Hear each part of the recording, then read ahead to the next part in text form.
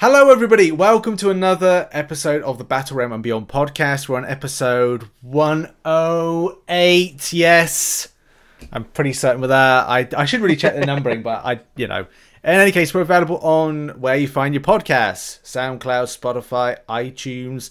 We're not on Amazon yet. I need to look into that, but that's another job on the list. But in any case, we're back. This is good. This is good. We're doing two in a row, Rich. We're two in a row. 2 weeks in a row.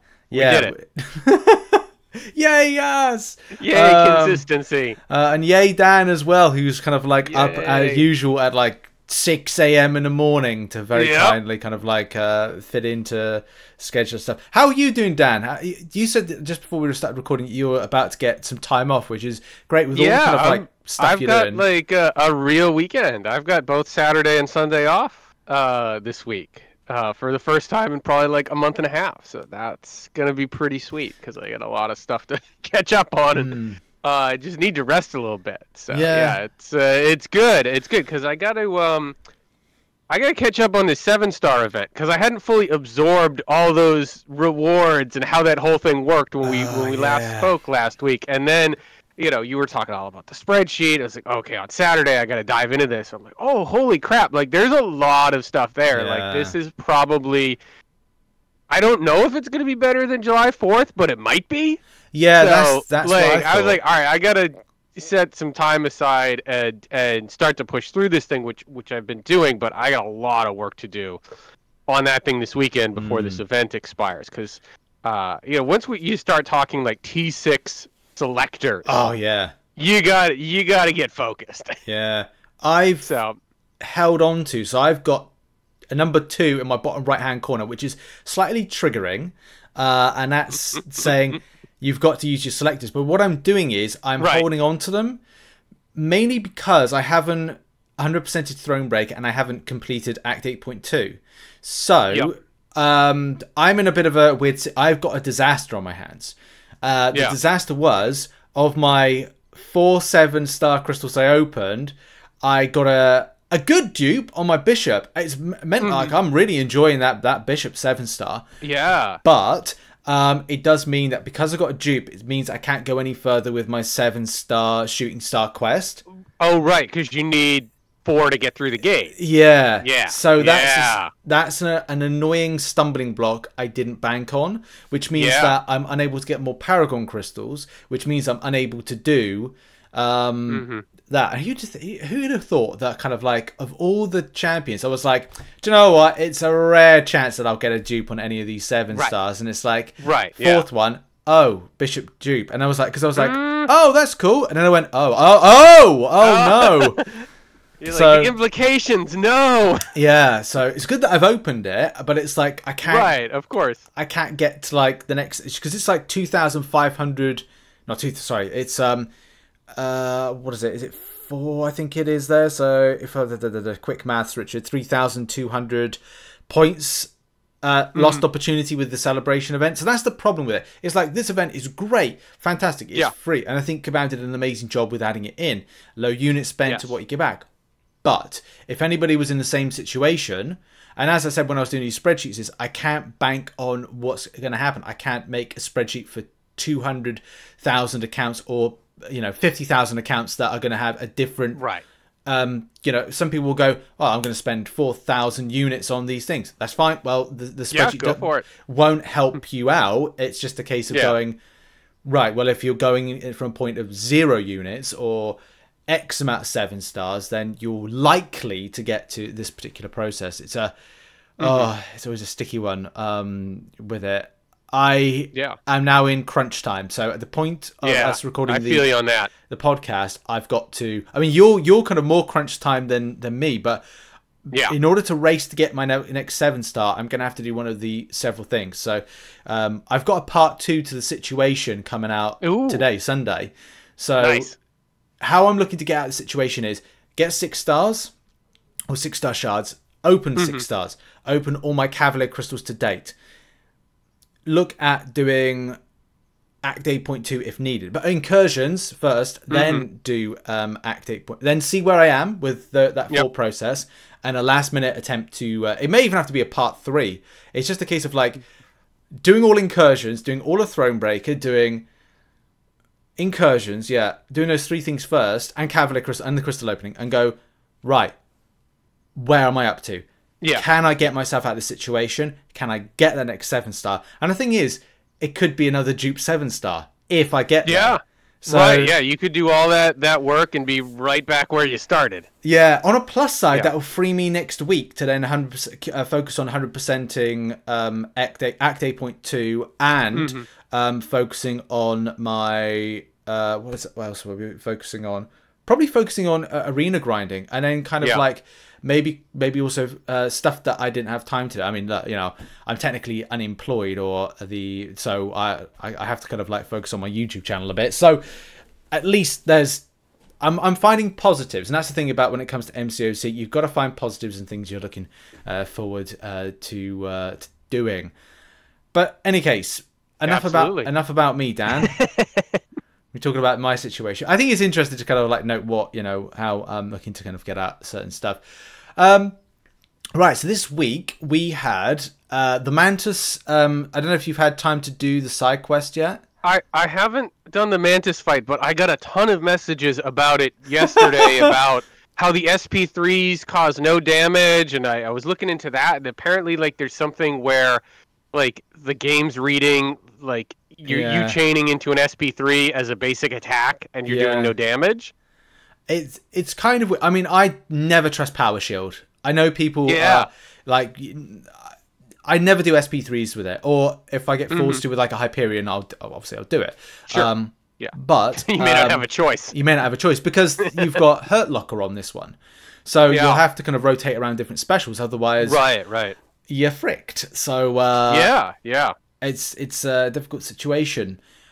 I actually, it's annoying. By the end of it, I was like, I quite like this, but I had to take so many L's to start getting W's. Sure. Yeah, and then that's the thing, because my approach was different.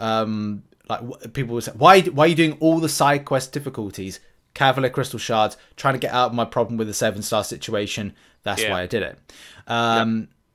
But it was interesting to note, like how the process of, okay, so sleep comes up when it comes to expire, and you go into that kind of like stun state that I was throwing around my special attacks around that, which allowed me to kind of like sort of bypass that situation, which was fun, using Bishop to kind of like completely slay that particular fight. Nice. Other people were using different things for it. Yeah, we're seeing some Havocs in there. Yeah. So there were some kind of like good counters, but I do sympathize with people on that particular fight, because it's not a nice fight when you get special locked and you need to perform a special attack in order to bypass certain things. It's a tough one. It definitely got you thinking. They've been throwing some interesting fight designs out there between that and some of the stuff in the 7-star quest is not super intuitive the first time you read through it. There's been a couple times where I've started a fight and I've been like, wait, why am I dying? Oh, I hit into Medusa's block, and now they're reversing the regen from the node that got placed on me, so I can't do that anymore. You know, there's been a couple times where I've had to go back through and like reconstruct my team, but it's actually, you know, the fights have not been unfair. It's more just like, oh, I gotta figure this out. Is interesting. Did you get the survey that they sent out? I have done, but I haven't filled it in yet. Okay, because a lot of that's about like how often do you read nodes, and like where you like we're most worried about counters and things like that, and it's just like I was talking a lot about Alliance War, but I think it applies here. Is like a lot of the countering in this game is like, oh well, would there be some unintended consequence that I've missed deep in this description? Do you know what? That's a very good idea for a topic for like a future podcast and a video as well. Mental load, something that Caban mentioned like a long time ago, and that's the thing that I kind of get at the moment where I'm looking at stuff where, is it a very kind of I'd say basic mindset that I have, that when I first started the game, what I liked about the game was you could just go in and fight the same way, you know, you got your Tekkens, your Street Fighters, where you go into fight. Like nowadays it's there's more thought process that kind of has to be done with it. And a lot of time when I'm putting together guides, I'm kind of thinking like, okay, so now I've got to consider, I've got to consider the node, the champion that interacts with the node, a champion that's able to then deal with a boss, because the node on the boss may be different, but at the same time is then looking at, okay, well, now I've got to think about potentially 7 stars with stat focus having some kind of implication to help out with that particular node. And then we've also got relics in the equation, like how that interacts with that particular element to it as well. And I'm looking at this, that's 4 layers of thought process before I even get into the fight. And it's like, why is, and also if there's something individual on the path, I'm like, this or an alliance war where it's like, I've never seen this defender on this node before, which is that is usually the thing that gets me, where it's like, like, because there's so many edge cases now with things like immunity, like no one's just immune to something anymore. Like this one got me into trouble the other day. I may have talked about this before, but it's like, I was using infamous Iron Man to counter a Mephisto on like a hazard shift, because a shock hazard shift, right? So you're like, he's shock immune. Well, he's not really shock immune. He's shock immune when the buff's up, but the buff's not going to be up for the first 15 seconds versus Mephisto. Right? So it's like all these, like, this will work with asterisks. Yeah. If you play it right, if you know what you're getting into. It's, or just all this stuff. It's like sometimes you forget and you're like, make a dumb mistake. Like you bring a Kingpin versus an Apocalypse and you're like, these aren't going to purify, are they? No. I'm in trouble. I'm in danger. Yeah, I'm in danger. So you just like, there was definitely one time where I didn't look and I did that. I had to go into Alliance chat. I was like, hey guys, so I did something dumb. I didn't go into the fight. I didn't do something that dumb. I realized it on the load screen, but I'm gonna need some help. But that's the thing. It's not just like, like I can trust this champion to be immune to everything, or my champion purifies, so I can trust that it's always gonna purify, but it won't against these opponents. Or then the whole thing with like cleanse and this, I don't even want to talk about that. Everything with cleanse. Everything's got cleanse nowadays. But it's all, it's the layer on layer that they've just sort of laddered everything up. It's like, well, this counters this, but this counters the counter, and this counters the counter to the counter.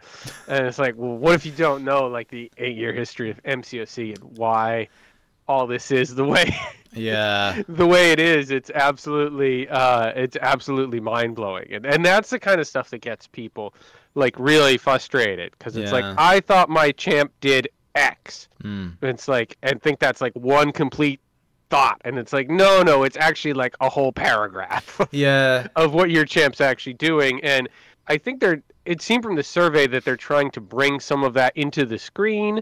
Like when you're selecting encounters and sort of a good idea, bad idea, like this champ has a good win rate versus this other champ. It seems like they're headed in that direction, but it's like, I don't know if they can program the game to be smart enough with like 200 plus champs, where it's like this champ versus this champ in this mode with these nodes. I think it's going to be okay. That's the thing about champ recommendations. They've got something with relics at the moment where they kind of go, we recommend this champion with it. It's not brilliant, to be honest, but if that particular, not what kind of technology, that would be down to an individual Caban perspective to go, here's Act 8.3.1 quest, these where it comes up with, like, you click the path, it comes at the drop down on the nodes. It's like whether or not they then have something where like an eye where you click it and go like recommended champions for the path, and then that kind of like allows for that there, and that's good for kind of sort of time saving, because you go like, okay, well, these champions are recommended by Caban to deal with this, or something that recommends to do this, which covers that. Right. That decreases a lot of mental load, and this is the thing about having our quality of life improve in the game, especially for time saving, because Caban have got some time saving things in mind. I mean, we'll go onto arena and talk about that stuff, because it's been a good week for the first, I'd say, the first round of arena. And second round, well, second round-ish. Second round, it kind of fell back into bad times in that we started seeing arena results come up. And give an example. We saw that I think it was 77 mil was enough to get a 6-star Moondragon, and in the round 2, 90 mil I think was not enough to get a 6-star. So we've seen first round good, like the first started. This is my concern of where arena goes now that there's more places available. It's still better to get for 90 mil. It's still better, but now more players think they can get in the pool. Yeah, and suddenly you're back to where you were. Yeah, and that's a problem because we had a good place, and that's the thing. The last time I think something like this happened, we get that sweet spot, that good place, and then after that particular point in time, it then gets it gets worse. I'm not going to say it's like ridiculously worse. It's just a case of like people will start feeling it. So sure, if you are a person that goes out for these champions, do be aware you might have to. I don't want to say you have to do more because then that's a part of the problem of going push more. Yeah, and scores are inflated. It means everybody doesn't get that opportunity, and we go. Yeah. I think the base. I mean, this is I don't think we get into arena predictions as much as we used to as a community, but I think that was a big part of it back in the day where everyone be like, well, Rich, what do what do you think about this, or what do the historical spreadsheets say about these arena cutoffs, or you'd see there was Crafty Grinding back in the day. Yeah. He had his whole like arena prediction channel. That was great, but we're all guessing. Yeah. But if the consensus of the community becomes like Silver Surfer is going for 95 million, then the thought process becomes, well, I'm going to go to 105 to be safe. And then, or whatever it is. Yeah. But that, that's kind of the thing is people tend to gauge the cutoffs and then like, well, I got to build in a margin of error. And the escalation continues. And then, of course,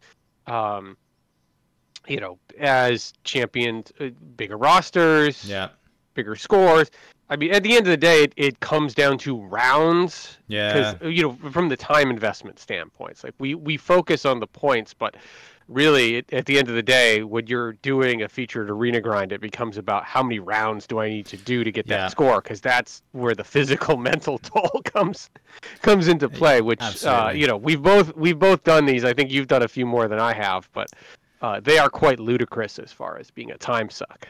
Yeah, I keep saying to myself, like, I'd love to do them, but then I kind of look at the amount of time investment versus like when I could be doing like other things with my life. Because it's really 3 days. You just have to say, this is what I'm doing for these 3 days. And you have to set alarms, and you have to, like, okay, I know they just changed the refresh pattern on them, so I haven't done one of these since that, so I'm sure that you have to factor in. But I just remember like setting all these timers, and then like when I would boost, I would do like a countdown clock to like, okay, how many times can I refresh before my boost run off, and it's how many units am I going to use. Like it is a very stressful thing to do, both in the small chunks of it, but also like this sort of 72-hour journey, and like, where am I with the pace, and do I need to catch up? And every time you think you're ahead, as soon as you take a second off, then you're behind. Yeah. It's not a fun process. No. Overall, I mean, this is nothing new I'm saying, but it's a lot, and you definitely see people who have done them before get super burned out. So you got to be really careful if you're going to go for the featured champion. Yeah, I think that's you have to make a decision whether or not you're just a milestone and wait your 6-star shards for when champions enter into featured. And that's kind of like the way that I'm kind of approaching things nowadays, is I'll just wait until they're into featured, because then it's just a case of like having your weekends, and also like if you don't have time midweek because you may be like working and stuff, it's just making sure that you're looking after number one. I mean, like if you've got the time for the stuff, you've got the time for the stuff, and if you don't, then you don't. But it's just you just got to look after yourself. talking of progress and kind of quality of life and time saving, Battlegrounds improvements were announced. Battlegrounds the mode where nobody's happy. Yes, absolutely. I mean, if you want to go on the forums, like, again, it continues to be the most talked about topic. So people do care about it. They have strong opinions, but it seems like every Battlegrounds thread I read, someone is upset for a different reason, right? Yeah. It's either the bugs or the lag or, you know, where you're supposed to hit your, you know, sort of your even, you know, keel as far as your 50% win rate and where your progress is going to stop. And, you know, every time, you know, you see the Paragon player stuck in bronze and silver, then you'll see a post from a Thronebreaker who's like, I just can't get out of Diamond 1. This is crappy. And then, like, everyone, it just blows up because everyone's like, well, you should try that from Bronze 3, you know? So it's like I said, it reminds me a lot about Realm. Yeah. Where it was like so hard to tune this competitive stuff so that everybody's happy. Point. That's such a good comparison, Dan. Because that was really one of the big downfalls of Realm, is they could never get matchmaking right. We were talking about that from day one of the beta until they shut the game off. Yeah. You know, now MCOC is lucky because Battlegrounds is just a part of the game, not the core mode of the game. But yeah, they did have a big announcement. Looks like they're going to be doing some refunds for all those lag spikes, which is nice, and a little bit of trophy compensation next season starting on May 24th. But the biggest shift is in the medals and in the early victory track, giving you 2 medals. Yeah. Instead of 1 when you win, and you're only losing 1 medal when you lose. So this is kind of something not exactly like what we were talking about months ago, Rich, but this is fairly similar. Like, what do you think they're trying to accomplish here? Do you know, I don't know. I mean, for me personally, the biggest thing was all about time saving and kind of progress and kind of aligning those two things, especially with the state of like the like bugs that are currently in with it. You know, I want to invest my time and feel that I'm kind of getting up further. And I guess that's a problem for Kabam because they need people matchmaking against each other at higher thresholds.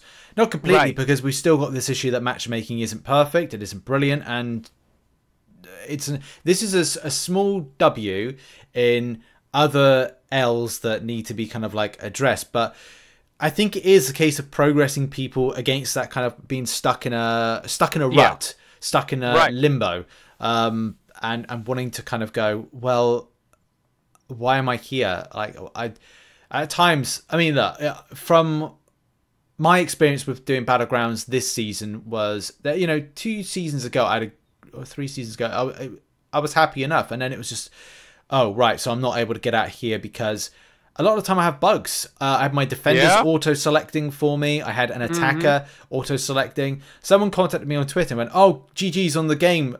And I was like, GG's. I fielded it as a defender, an Archangel.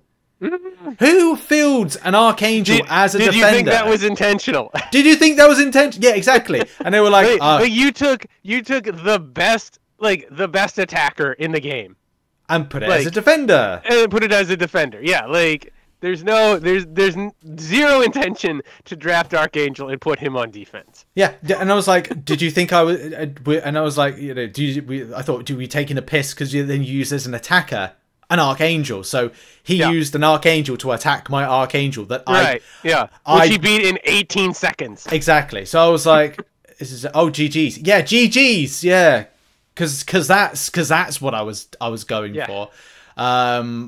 And they did say, like, I didn't want to win like that, and that's the thing. It's like it doesn't. And then the thing is, like, how karma works. Then the next match, the person I was facing off against, they forfeited, but they didn't forfeit. They had the bug where it's like the instant loss bug, and I'm just thinking, like, this is why we need these changes, because it's like having that that W of the medals, or the 2 medals, to get out of the situation and go, oh, you can go like, oh, this isn't great, but at least with that 1 win, I'm able to get to the next kind of like level. Like, oh my God, I had this bug. Well, that's fine. The next match, if I get a win, at least I'm going up kind of thing. So there's that at least kind of thought process, that at least I can get some positive here in an otherwise negative situation. I'm looking forward to the store improvements, because I do think there's a lot of stuff that's kind of overcharged, like 5-star relic shards. They're very overcharged for the amount of volume that you have. Yeah, for sure. More rank up materials being available, which I think would be quite good. I don't know, with the 7 stars injected, we could see a reduction in the 6-star signature stones. I think that's a bit of an ask for Kabam, because it will be about, again, lower players. Like, I don't think they'll have, like, well, maybe they would kind of like add something for Paragon that will be specific when it comes to certain things. I know they haven't announced that. We'll have to kind of like see how that all kind of like factors in. But I am happy to see like improvements to Battlegrounds. It's taken a long time, and you know we have talked about this quite a lot, about how we'd see improvements to the mode. And for me, it's just bugs. I need to see, like, I love the progression stuff. The stuff we talked about, me and you, and we were like, sure, we love to see these things improved about the mode to kind of improve progress. I think in the future we'd like to see something where you get a auto buy-in, not auto buy-in, but a kind of return at rank type situation. Yeah, retained progress. Retained progress. That's the big one for me that I'm waiting for. Yeah, same here. Some sort of retained progress, because I do think if they execute that right, it's going to solve a lot of problems. Yeah. In Battlegrounds for a lot of different players. I think for a player like me who may not have the time to invest to, if I could get to Gladiator Circuit in a single season, then immediately repeating that grind would be very difficult for me. Yeah, I would describe this as like, it's, imagine running a 100-meter sprint, and the people that you're against are like Usain Bolt, but Usain Bolt gets to start halfway up the track at 50 meters. Yeah. Why does he need to start at 50 meters? He's the fastest man in the world. Yeah. And like, I'm on the starting blocks going, well, there's no point running the race. I'm not going to catch it. Yeah. No, I mean, I get, I kind of get both sides of it. I think, it's interesting. We're now 7 seasons in. Even the players that can blow through to Gladiator Circuit in the first week, I think they're getting to the point like, why do I have to do this? Like, I've already proven, like, I know how to do this. And they're getting their rewards, but I think they're just like, I just want to get into Gladiator Circuit and duke it out there. Yeah. So it's kind of like, once I don't know, it's like with soccer, they don't relegate the whole Premier League. If you win, if you win the championship, you're not starting in a lower division. Exactly. So I don't know. I get that there's a lot to deal with here, and clearly this medal change is probably one of those like incremental steps that I like to do. Yeah. Let's see what this does for a couple seasons. I agree. And then they'll probably make some more adjustments in that. That could be to buy them time for developing tech, or maybe they just want to get the data. But at least where you only need 1 or 2 wins really to get out of bronze, silver, like there is a heightened chance of progress earlier on for people. I still think we're gonna run into a lot of the same issues where with the matchmaking, especially for some of those lower players who are able to progress early in the victory track because their matchmaking is against similar accounts, and then it seems like somewhere in platinum or diamond that goes away and you're just in the whole pool with everybody. Like, if that's still there, those folks are still going to be running into that same complaint, and then we get into that debate about, well, should a Thronebreaker be in Diamond 1? Yeah, that's going to be the big thing about. I guess this is where I kind of thought, wouldn't it be best to have like several different types of battleground, not tiers, but kind of per rating, or I think it's going to be per rating, because I was going to per titlage. But the thing is, you can have some absolute just stonking accounts at Thronebreaker level, at Paragon level, at Cavalier level, because people don't have the time, or don't have the time to kind of progress up. People aren't purposely going, I don't want to progress the Thronebreaker, I don't want to progress the Paragon. It's just the case that people don't have the time to do it. You know, for M, she's a casual with the game, and again, it's still something that people find a little bit kind of weird that she plays in such a casual thing, but it's like that's what she likes. She likes playing casually, and she is only uncollected and just went from Conqueror, I think it is, to uncollected. So it's like, but that's where she's at, because she doesn't have a huge amount of time. So would it be best to have different types of account rated or prestige rated? I don't know. Account rated thresholds of some kind of sort of hard bracketing for the season. Yeah. So you kind of know the pool that you're competing against. I mean, that could be interesting. I think, you know, the biggest thing for me is sort of that like perception of like everyone thinks they should be able to progress. So when they can't, it feels bad. And I think that's what's problematic for a lot of players is, you know, there's not much messaging around like what should be your reasonable expectations for how far you're able to get with your skill level and your account. Like I think we've all kind of like, you know, you don't see this as much as with Alliance War, right? No. Where people, you know, you see people like, I'm stuck in Platinum 4. I should be in Masters. Like, it's like, okay, like, you can get, you know, you just don't see that, right? Yeah, but exactly. You see that with Battlegrounds all the time where I'm in X, I feel like I should be in Y, but matchmaking isn't fair. Exactly. And that is something that matchmaking is still something like I don't know if I think Kabam didn't really not necessarily didn't understand Battlegrounds. They've had an unexpected win with Battlegrounds. It's just a case of there's a lot of factors, you know, 10 plus things that are affecting the way that they're kind of like they are making it up as they go along with it, but they're kind of they're guiding the mode through complaints and issues and bugs and stuff like that. And they get you know, the biggest problem is of course that they get conflicting complaints, right? Like the complaint about the lower players that can't progress and the complaints from the higher players that can't progress are in direct conflict with each other. Yeah. Because the lower players don't want to play the higher players, and the higher players are complaining that they're not playing the lower players. Yeah. So that's the, you know, those two things, finding a way for them to coexist in a way where everyone's having fun is the whole rub. And I think that's going to be the thing about, you know, the buying the, what is it called? Buying the buyback into like Gladiator Circuit. Yeah. And mainly like Kabam treating like two modes, like one being Gladiator Circuit and one being Victory Track, because they're essentially two modes.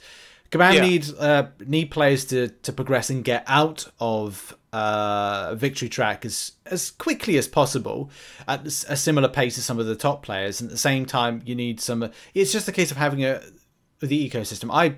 You know, I feel for Kabam that they've got to kind of like deal with this, but the problem is when they were thinking about bringing this mode live as a non-beta and kind of like a live thing, and I still consider it as an extended beta, these are the variables that should have been considered from the very start and kind of like being prepared for. Not saying they aren't now, but it's a case like now we're going, okay, well, people can't progress, so we're now putting in these improved Victory Track kind of progression-based system for it, and we're going to see more improvements. Right, Yeah. I mean, it's not surprising what they're doing with the tokens. Like there was a lot of feedback, or sorry, the medals, not the tokens, but there was a lot of feedback around, you know, they kind of tweaked it in a way that maybe wasn't what a lot of people were suggesting, but they kind of did, you know, where it's like, hey, can a win be worth 2 and a loss be worth 1, or like, I saw some suggestions where it's like, okay, well, if you win 2-0, that's 2 medals. If you win 2-1, that's 1 medal. If you lose 1 to 2, that's a 0. If you lose, 2 straight, then you're -1. So it's you're sort of, if you can get like the best win, you're progressing more. If if you just barely get beat, you're not going backwards, and sort of how all that mentally feels for the player. So they took, they took a small step in that direction. Yeah. I do have. Again, it will be interesting to see how it plays out. If they can, they're going to need to have a much cleaner, season for people to get the engagement, because I think we were seeing towards the end of last season, like it was just hard to get a match during that last week for some people. Yeah, I think people just gave up. There was a big stain on the mode for last night. Sure. I think well, for a low amount of points you put into this particular last season 7, you're gonna see like some kind of like, you're gonna be like, oh, last time I was like 10,000 position, and this time I'm 5,000 position. So you'll probably gain from this season from rewards. If you did the same amount of work. Yeah, you probably moved up. Yeah, that's good in some ways, but that's again, not great for the health of the mode. But no, it might be good for some individuals. Yeah, that's why I'm hoping with our alliance has got like, our alliance tries to front up. We did well last. I really want to get back to like next season is putting a bit more effort, but I am concerned about the bug still, and that's the thing that kind of like always sticks in my mind. Like I really love the mode, but what I don't love is the bugs. But now looking in season 8, I'm going to think positively that if we have these progression things, even at least going like, okay, well I've had a bad run, I've got a bug, and then I kind of like made me feel kind of really bad, so I then kind of messed up my second fight, but my third fight I got a win, so I've now gone up. Okay, great. And then before you know it, like, you can take so many L's, but that one W that you get can allow you to get up to a certain point, and it's like, okay, well, I'll leave the mode for today, I'll come back to it next day. I've also got to remember when I play is to play at certain times. If I play certain times during the day, I get better matchmaking. Oh, I found that too. Yeah. I'm not going to reveal which time frame it is, because then I don't want people kind of like coming into my particular time frame, but I think a lot of people are learning to kind of like when to play. So I'm kind of I think that's the thing. Like I think I totaled like I get more W's in a specific time zone than I would with the L's that I take in a different time zone. And again, these are the things where I need to kind of like just register it in the brain, because then that's me getting that sweet spot of like going, I like I like, obviously everyone loves getting wins, and but you kind of like, now you feel like you're weaving yourself through the mode to kind of find when's the best time frame. And that only comes from experimenting with stuff. Yeah, you start noticing those trends. Like, hey, I'm winning a lot at this time, and I'm not winning at this time. I wonder what's going on. What is? There's clearly a difference in the player pool at a certain time. So I'd recommend with that with people is like, just notice stuff. Say like, okay, well, play for an hour in morning, midday and evening, if you can, of course. Like, you know, weekends, everybody's gonna be playing, whatever, but experiment, and you may find that you're kind of getting more wins and stuff. It's a good topic for a video. I've come up with like two kind of interesting topics. Oh my god, I just forgot what was the first mental load. That was, I've got to make a note. I've got to make a note of that, mental load. And I'll probably do we usually have between 1 and 3 video ideas for you by the time we're done with this podcast. And you have been you've been churning them out this week. You have been a busy boy. Yeah, I've got to watch out. I've kind of like reached a burnout with it, not completely, but yesterday I was like, I need to kind of like focus in on a topic. I kept on thinking to myself, I want to do this, I want to do that, and the video ideas were just shit. And I was just trying to go like, okay, well, how am I going to make this work? And then I was like, okay, so I did yesterday a Mantis. I've had a couple of sponsor things, but that's by the by. But I've enjoyed the kind of like stuff that I've done. Next week, I want to come back stronger and more focused, and kind of go, okay, well, these are topics to kind of go over. And go a little bit more time to it, because I liked the Mantis video that I did yesterday about taking down that was fun. And then I've just got like a few kind of crystal openings and stuff, and I'm going to do a BG meta season 8 video. and then I need to kind of take a break over the weekend, just get my thoughts, start scripting and structuring a bit more, and I think then I can get a good kind of positive like wave for starting next week. There you go. I think we both need that. We both need some time. Yeah, both need to sort of like just reboot the brain. Yeah. And sometimes you just gotta, it's no matter what you're doing in life, whether it's the game or your job or whatever. Sometimes it's good to just call a timeout. Yeah. Let the brain rest. Just kind of like let the thoughts come. Go for a walk. Yeah. Unplug, and that's super helpful. Like usually. I tell this to people, like when you think that you can't take a break or pause or like take some time to consider something, that's when you absolutely need to call a timeout on yourself and do that. Like when you find yourself, the more you're rushing, the more you like, I actually need to slow down. Like I probably don't need to rush as much as I think I need to rush. But the reason I brought up you bringing you putting out so many videos this week because you sent a note about some people sent some very nice things. Yes, on, our podcast and our return to podcasting last week. Yeah.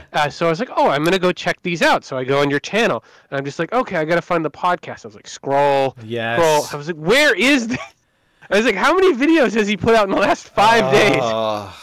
Yeah. And it's like you are a busy boy, Rich. Yeah. I kind of it's weird as well because I've been applying for jobs. Funny enough, yesterday I did get in trouble because in the morning I was meant to put out the washing and I forgot. And the thing you say about like going like you got time to take time to go out kind of like for fresh air and stuff. So I was like, sure. I applied for a ton of jobs. I got that Mantis video done. I had 2 recruitment meetings, and my dad called because he's concerned about like. Are you going to have enough money? What's happening with this stuff? And I try and explain, I still got the YouTube stuff, so it's going to be okay. And I'm applying for things. And he still has no idea, like, what I do. I don't think he had any idea about this contract that I had and being laid off and stuff.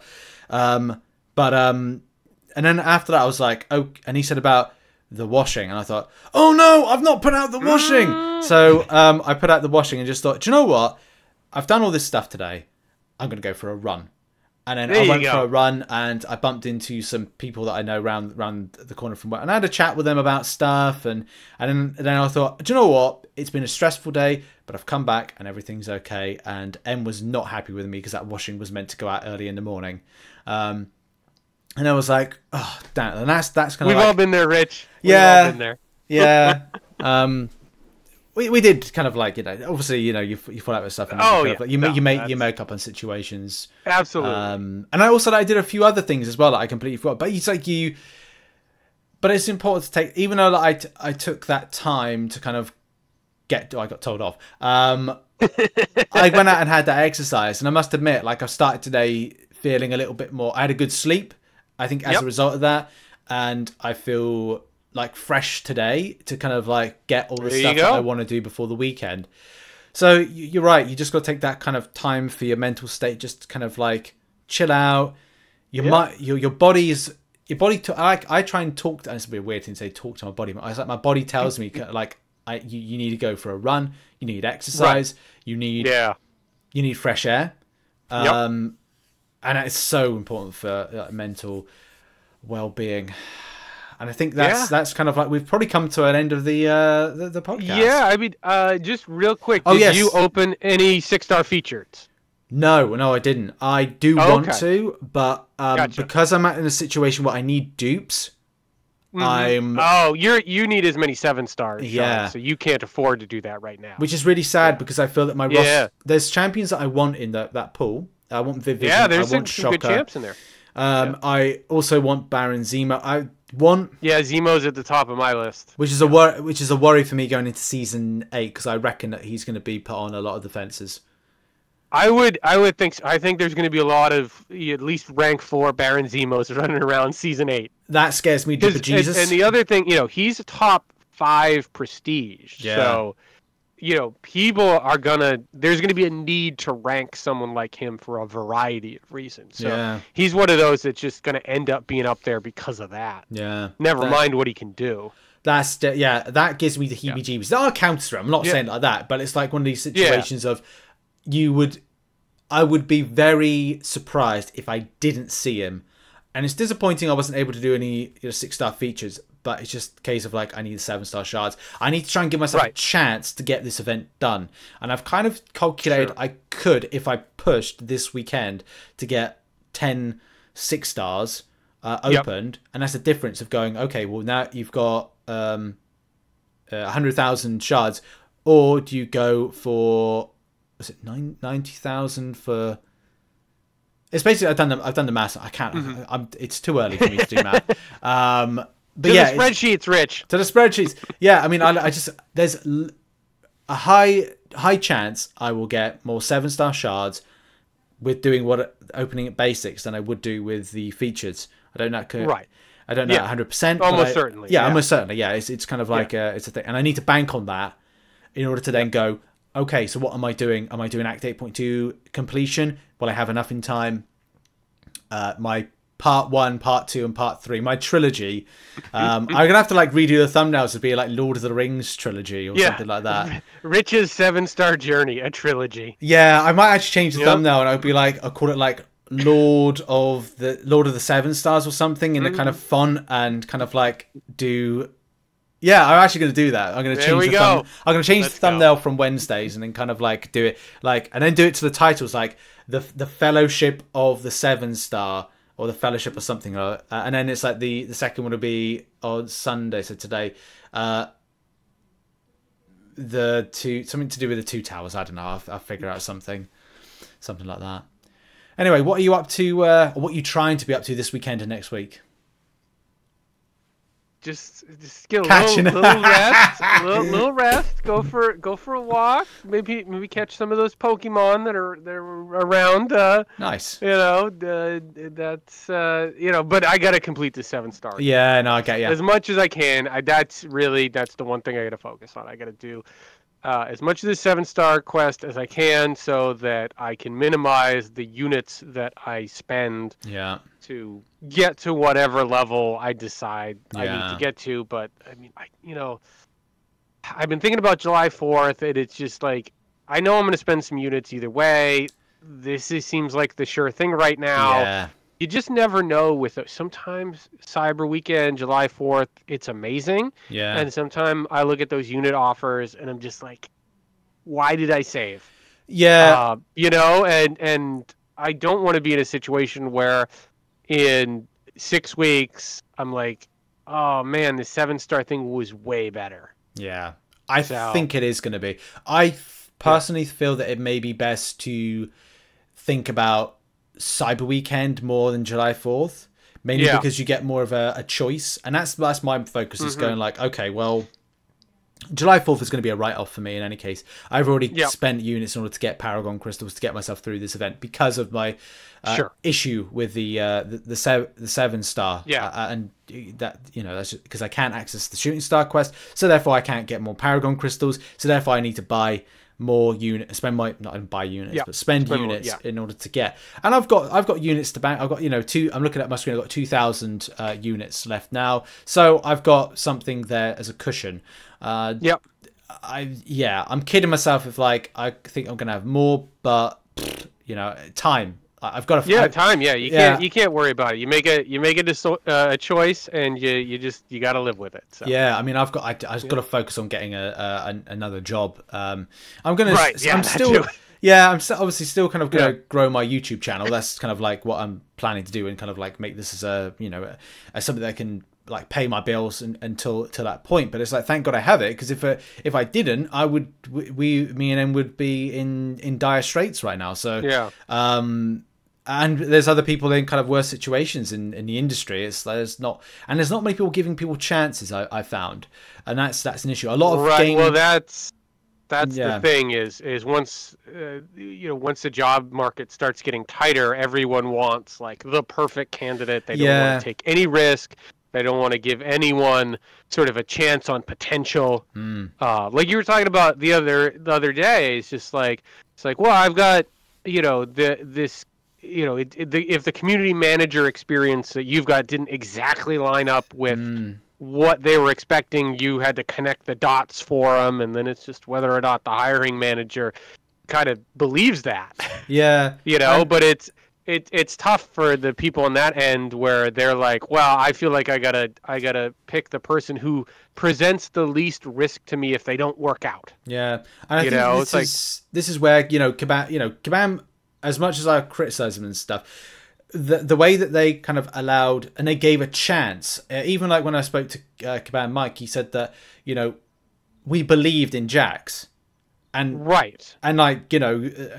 Jax came from like doing Disney on Ice. He does have he does his own Twitch, and he does community management. He does some streaming. He has sort of that host background from absolutely some of his education. So you could see how it could translate, but you had to take that leap of faith. Yes, and it wasn't like they hired him away from another studio. Yeah, and that's the thing. Them giving him a chance to to prove what he could do, because he believed, and he does what he says prior to being community manager, and this is why he stands out above the rest of the people that before. No disrespect to the likes of Adora, Thel, Kabam Boo. Yeah, it's just a case of like he has what this community needs, and someone that I rate a lot. And that's the thing, I in life, and what if anybody's watching that has a business and you have an opportunity for a position, give someone a chance.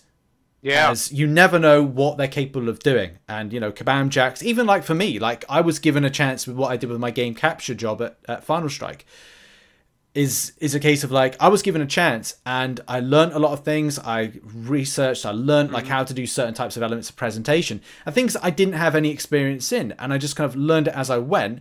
And yeah, so that's the thing. Give people chances. Give people a chance, and then if they show that they've got the drive, I think they're gonna do well. Like there's I see this all the time when we're interviewing people for jobs, and I every once in a while someone comes across like, oh man, like someone just needs to give this person a chance. Yeah. Like they've got something going on. Like it may not be the perfect way that you would script this resume for this position, but if you would give this person, if someone who gives this person a chance is going to be rewarded. Yeah. So I do see that. I know what you're talking about, Rich. Yeah. There's a lot of people out there just need someone to give them the opportunity to get their foot in the door, and they're just gonna do some great stuff. So yeah, true. Yep. And on that note, bit of positivity going into the weekend. Thank you everybody for listening and watching. That's the episode, and we'll see you in the next one when there's lots of stuff to talk about. Thank you everybody. Bye bye.